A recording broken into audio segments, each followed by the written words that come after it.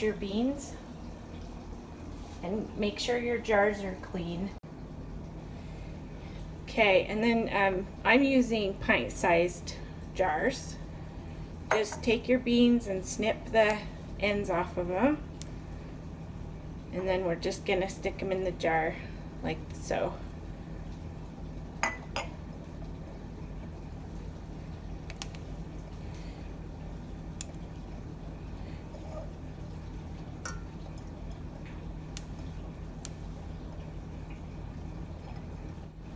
And some of them may be too long, so you'll just have to snip off the excess.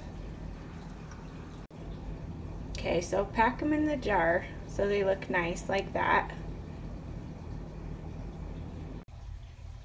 Okay, now I'm going to add a little bit of dill. I grew my own this year, and dried my own.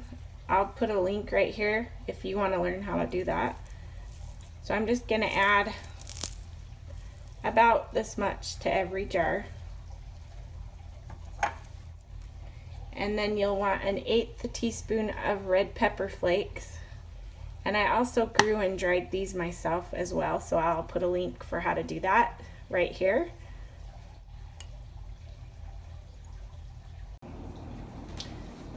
I also decided to pickle some garlic, so I did that the same way. I put it in the smaller jars, the 1/2 pint jars, and I also added a habanero pepper and a what's the other one? Serrano pepper, just for some color, make it look prettier in the jar.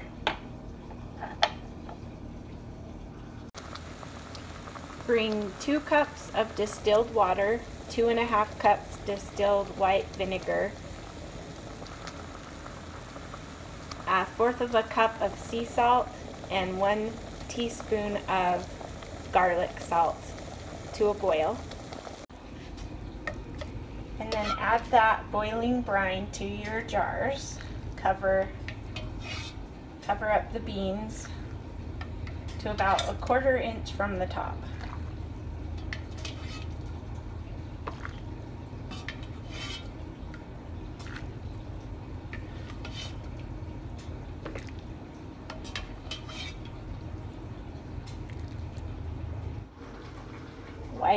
Wipe the rims off of your jars. Make sure to get anything that may be on there, because if there's any debris, then your lids aren't going to seal. Boil your lids. Okay, put your lid on your jar.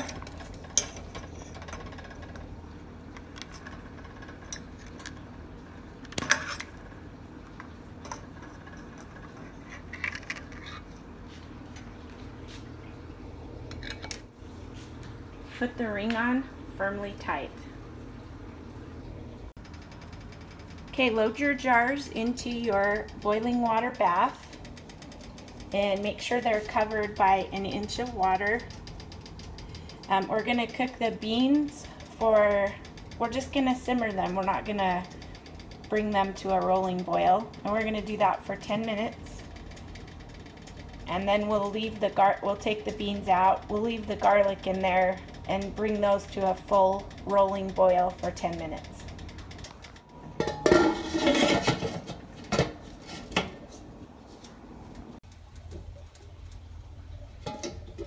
Okay, this is what a simmer looks like. It's got some steam coming out, but it's not boiling, and it's got those little bubbles all over.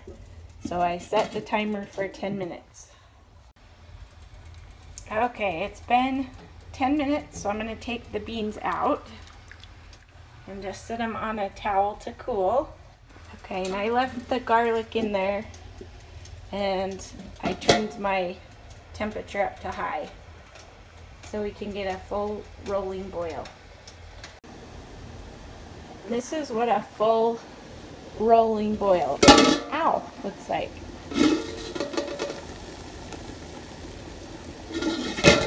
So I'm going to set the timer for 10 minutes.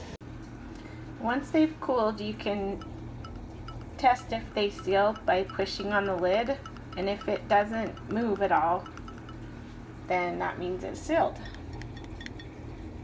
So these are all sealed. And then I'm just going to write on them what they are.